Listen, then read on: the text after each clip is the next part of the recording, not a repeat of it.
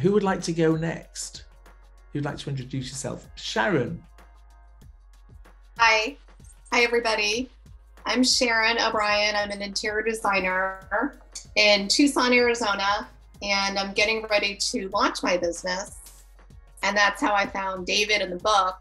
And I thought I'd spend more time branding myself. I had a business in Maryland for many years before I moved here.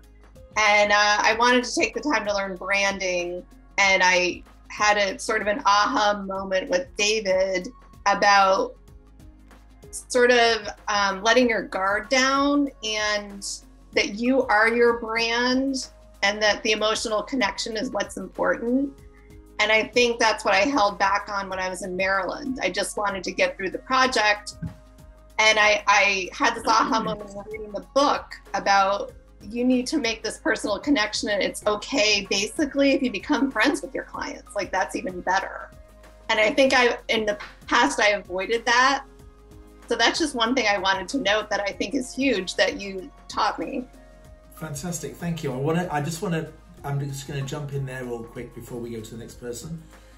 I think that on that subject of being a friend of your client, what's very important up front is to be clear about the boundaries and to have those clearly defined, because friendship can be really good, but it can also cause blurry boundaries where you feel obliged to do something for free.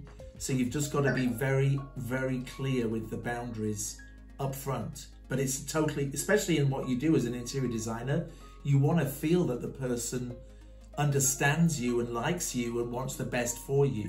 So for sure, great comment, Sharon. Thank you. It's great to see you here.